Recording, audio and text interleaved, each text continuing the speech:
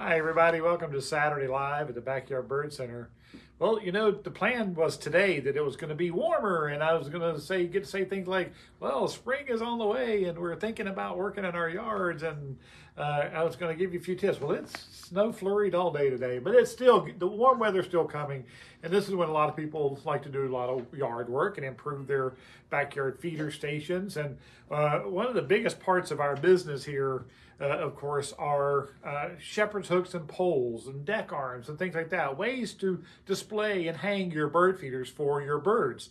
And we have a couple of different pole systems set up, so I thought I would kind of explain that to you because sometimes it's a little confusing when it comes to which one you should, because we get asked a lot, what kind of pole system's right for my yard? First rule of thumb, make sure if you're trying to keep squirrels off of your poles, remember that the location of your poles are important. They need to be at least 8 to 10 feet away from any jumping platform. So that'd be your deck railing, that could be a bird bath, that could be a tree limb. So if you're talking about anti-squirrel, that's the first rule of thumb. But the rest of these poles, when we're talking about it, they're kind of universally apply to that rule there. So when the ground is softer, you can get your poles in the ground a lot easier. The most basic pole of all is something like this. This is a hummingbird pole, a shepherd's hook, if you will. And this one just pushes down into the ground. It's very flimsy. It's not very stable at all. But a hummingbird feeder is a very light feeder, and you can use this in a lot of situations when it comes to like putting it in your flower bed so that your hummingbird feeder hangs over your flowers. This as a bird feeder pole, as far as seed feeders and things like that, I don't recommend them for a couple of reasons. One is, of course, the stability of it, and the other is that it is too low to the ground. Hummingbird feeders you can place in flower beds where cats can't really sit underneath your pole, and under bird feeder poles, a lot of times cats will just sit on the ground under them, let the birds get used to them sitting there, and then they'll jump up and grab the birds off of your feeders if it's too low. So this is not a great example of a feeder pole that I like to hang seed feeders from. So this one is the most basic one. And then in that line of shepherd hooks, Ruth's going to have to pan a little bit here, but these are the traditional shepherd hooks that I think you think of in garden stores and things like that. And these are also foot sink onto the ground, and they have 2 feet that go into the ground. And so whenever we're standing here in the store, the pole looks taller than it normally would be, or it will be when you get it in the ground. You're going to lose about 10 inches of height on these. So the arms will be down here more so than they are way up there. But these feeder poles actually have a little spade in the bottom of them too, between the legs. So they're a little more stable. But these shepherd hooks are still not as stable as I like my bird feeder poles to be, especially here in the Midwest, where the wind is a mighty factor. Because what happens whenever you put your bird feeders on here, especially if it's a little bit heavier bird feeder, the wind will blow that feeder back and forth, and it will, no matter how stable that little spade may make it, is you're going to get rocking back and forth, especially in the soft topsoil where most of your feeders are anchored into. And the next thing you know, you're going to look out and your pole's going to be leaning a little bit to the left or to the right, and you want to go out and you readjust it and everything. So they're good poles, but you're going to have issues with stability if you got strong winds, especially the heavier the bird feeder that you put on there. Now, as a rule of thumb, I only like to use tube feeders on, which have a good degree of wind resistance. The wind cuts around them, versus a hopper type feeder or something that may sway in the wind more. But if you want a really good bird feeder pole system, you want to go with at least a 1-inch diameter pole. And I'm going to bring over here these 1-inch diameter poles made by Irva, a company out of Chicago, really well built. And they are 1-inch diameter poles, and they come in 3 different heights for your different needs. Of course, I'm 6 foot tall, so you can see the height of these poles. You have a shorter one that a lot of people mainly use for bird houses or flat top feeders that sit on top of this. And then you got the 74-inch, and then you got the 80-inch, and all of them have their advantages and their disadvantages. So what we're going to do, we're going to talk about the different steps you need to go through when it comes to building these. And we'll show you more of them over here when we pan to the left. But the first thing that you really need to decide on is your anchor system and how that pole is going to get into your ground. The #1 seller in our store by far is something called a twister.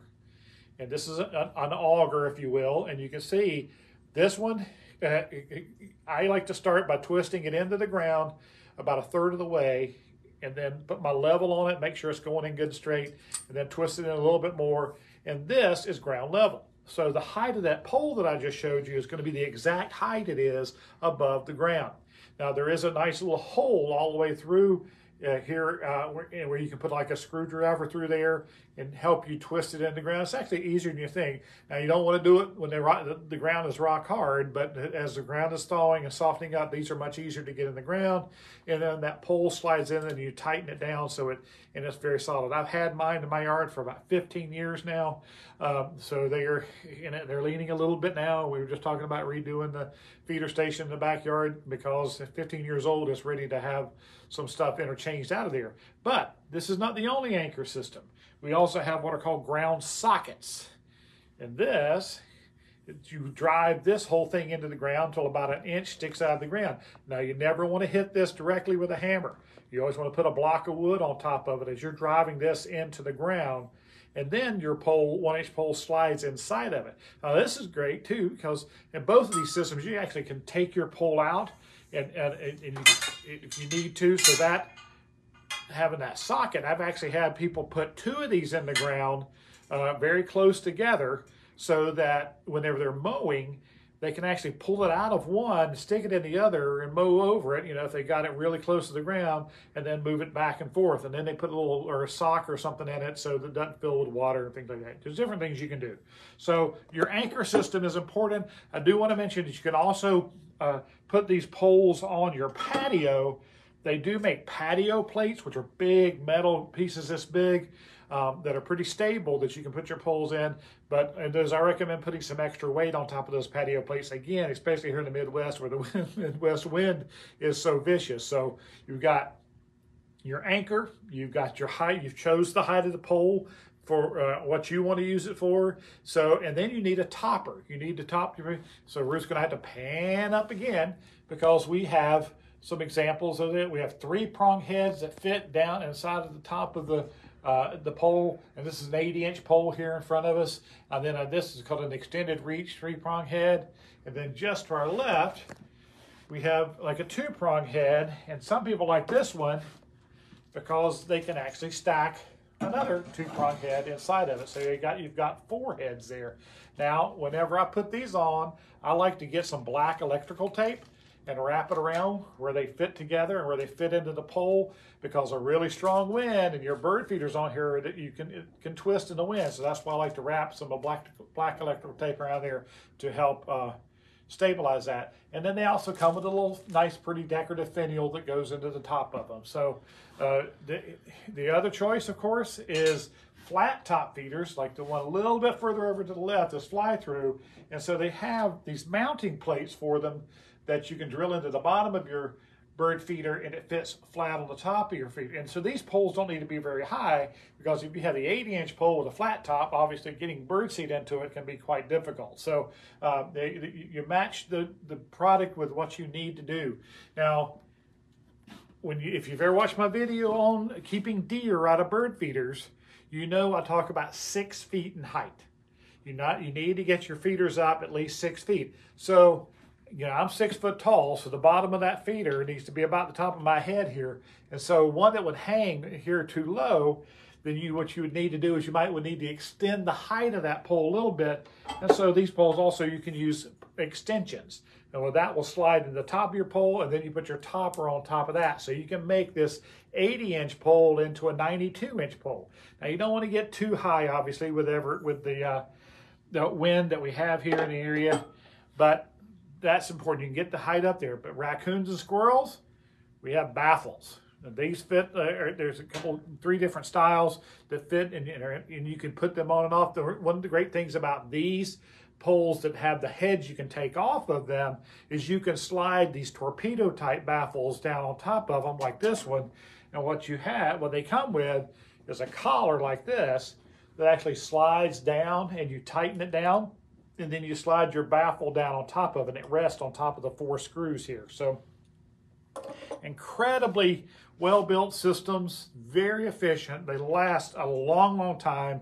They're very, very strong. And when you have this much in the ground below, you can imagine that's going to be a lot more stable than just putting, some foot sunk into the ground or just a few inches in the ground. When the wind blows, this is going to be very solid, especially if it gets to bite into some clay in your yard, then it gets really, really stable. So we get asked about these pole systems all the time, and Ruth coined the phrase erector sets for adults many years ago for us, and that we've used that ever since. I mean, you can add all kind of components to them. We have clip-on arms. We have oriole feeders that snap onto these poles. We have bird baths that can snap onto these poles. So they're very versatile, and you can arrange them as many in your yard as you want to. But they are very, very well built, and we highly recommend them for a good, strong pole setup. You'll be thankful in the long run. They'll last a lot longer, and you won't get the leaning and things like that. So pole systems, they're very important. Every backyard needs them. There's very few situations where a pole won't do you good. We also do programs on deck arms and things like that. But that's the pole system setup we get so many questions about all the time. So great idea for a program. I hope you liked it. Give us a like, give us a share. If you're on YouTube, please subscribe. Until then, come on, let's talk birds.